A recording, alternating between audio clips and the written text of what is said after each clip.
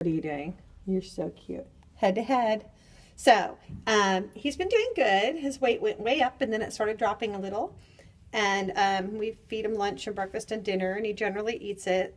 He has a little bit of loose poop, so I weighed him, and in the last 2 days, he just plummeted 8 ounces. I was very surprised, although he's not that far off from his original weight because he had been gaining.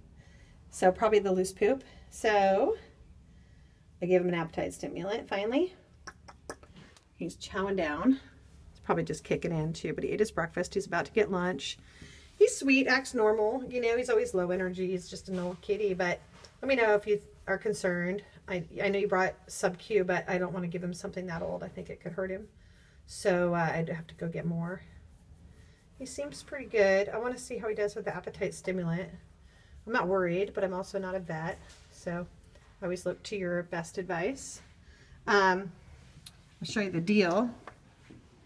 So 710, 714.5, 711.5. See, he goes up and down all the time. 710. Then he hit 725 today. I was shocked, and he's been pooping and peeing like crazy. So, but he had a pee on the floor, a hairball, and then a pee on the floor, and a loose poop.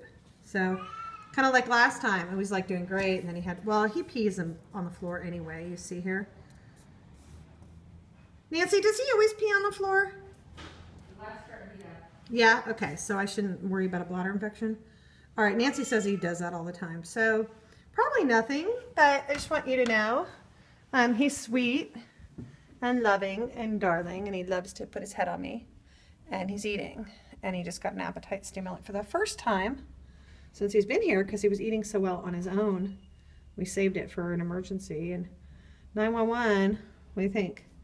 So anyway, I mean, we're happy to take him to the vet if you want us to.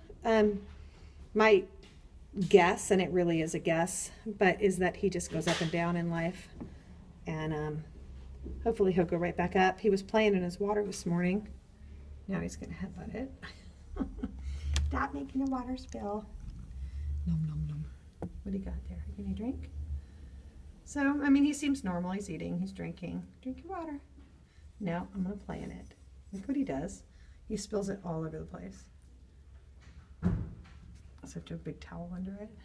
Are you gonna drink or what? We're waiting. You got a spot of food in your water. I'm gonna go freshen it up. Hey, sugar. What's this? You want some water? Do you want some water? Boom. I'm gonna go. He got a little. He puts his whole foot in it, so then it gets litter and stuff in it. Go ahead and get your water. You just want to headbutt me. Okay. Okay, that'll be fine. A little booty scratch. Whoop, whoop. You water? You wash your feet? All right, so if you're he's so cute the way he headbutts every 5 seconds. Come on, let's splash water. Come on, I'm going to go empty it anyway. Might as well ruin it. Oh, maybe he wants his fountain. He's been drinking his water. You know what? I'm going to go put him in a playroom with his fountain. Or I'll bring his, you know what I'll do? I'll bring his fountain in here and I'll put an extension cord for lunch and see if that helps. Because look, he seems more interested when I make it splash. What do you think? Come on, get it. You are a project. Come on, splash. Splish, splash. Come on, splash.